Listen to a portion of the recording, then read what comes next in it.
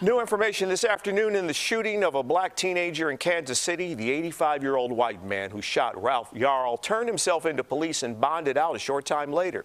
As CBS News Adriana Diaz reports, the teen's family is speaking out as classmates turn out in large crowds to show their support.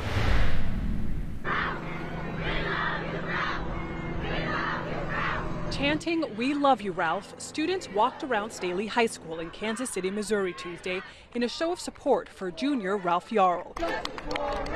His family says he was shot twice last week after going to the wrong address. He went to Northeast 115th Street instead of Northeast 115th Terrace, 1 block away, to pick up his younger siblings from a friend's house. It was about 9:45. I'm like, Ralph, can you please pick up your brothers for me?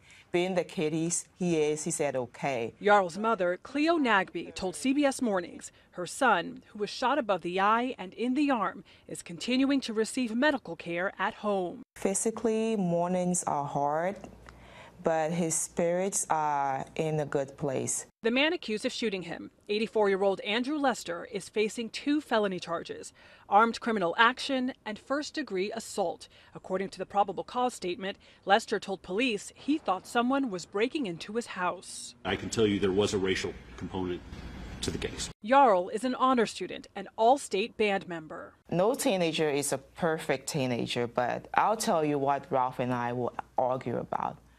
Ralph and I will argue about, Ralph, can you put the sheet music down and do your English homework? Mom, I don't want to do my English homework because it's boring. That's what we argue about. His mother says Yale University has asked Yarl to apply to their school twice. Adriana Diaz, CBS News, Kansas City, Missouri. The family and their attorneys are meeting today with prosecutors to find out why Lester wasn't charged with attempted murder. The shooting has sparked protest, and the house where the shooting happened has been vandalized.